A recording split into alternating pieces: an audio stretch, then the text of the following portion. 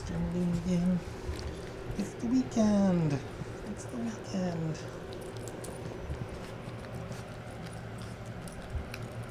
Oh, I'm so excited. What are you doing? What are you doing? So excited.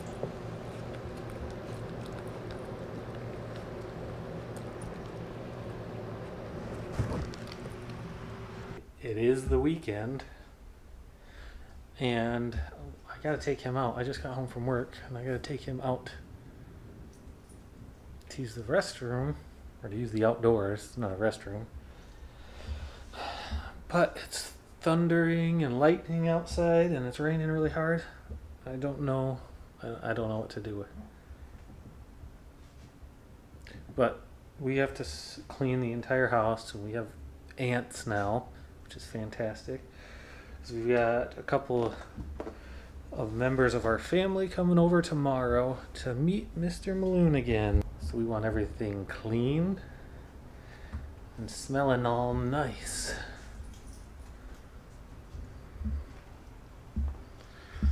So I'm gonna figure out what to do with him right now.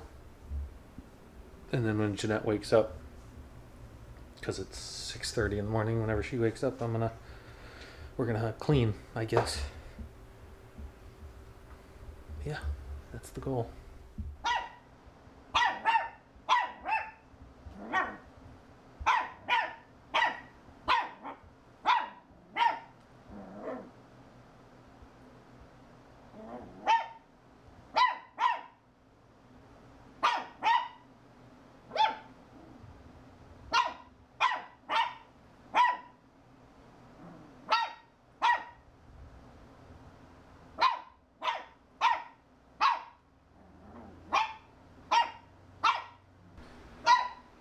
So we just bought a new vacuum, a Shark Apex, and it's been like a minute straight of him just barking at it. We haven't even turned the thing on yet.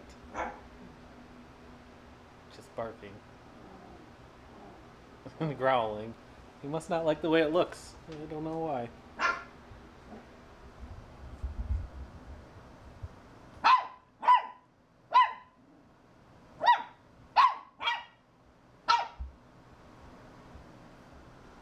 So I didn't record much yesterday. We cleaned all day and I had to take a nap, and then we had to go do a side job that we do of more cleaning. But we got a lot of cleaning done. Doesn't look like it now. There's a bunch of stuff everywhere, but we shampooed all our carpets. We bought a carpet shampooer. And now we're getting ready for guests to come over. We're gonna finish tidying up. And that's that. And Mr. Maloonigan is under the couch.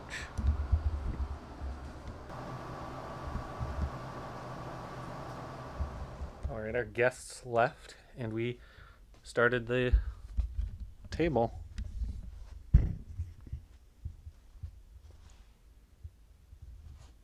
Not a table, a desk.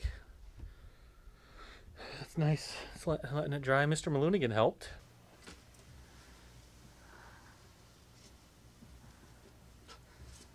Letting it dry, and we're gonna maybe find something to eat, relax a bit, and then get that finished super fast. He's all wore out from the excitement today. Our guests brought their really old dog over, and it took him a while, but he got used to him, or used to her, and running around.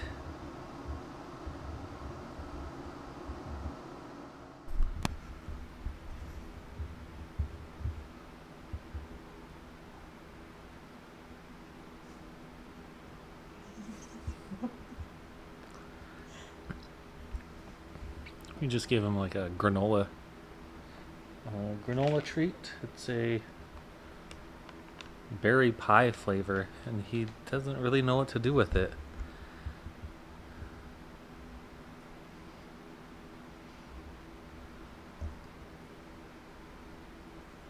I think he thinks it's a toy. He might.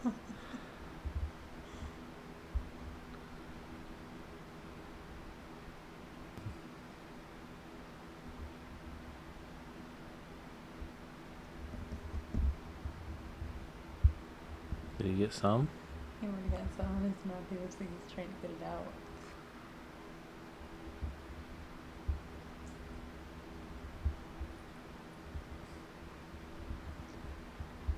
What a weirdo.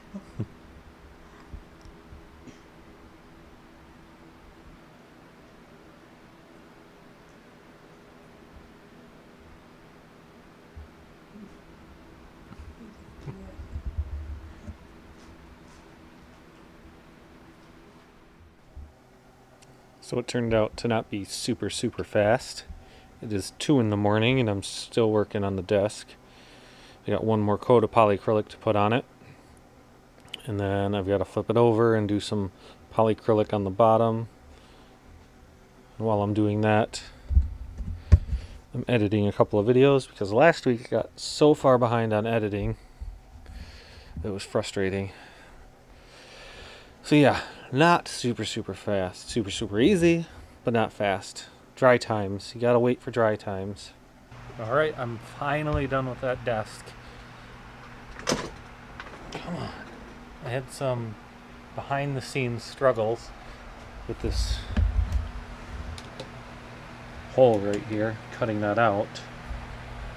When I cut it outside earlier today with my jigsaw, I didn't quite cut the hole big enough. And now that it's like 3 in the morning, I can't run power tools, so I had to try and file that hole out with a little round right here. The only file I have.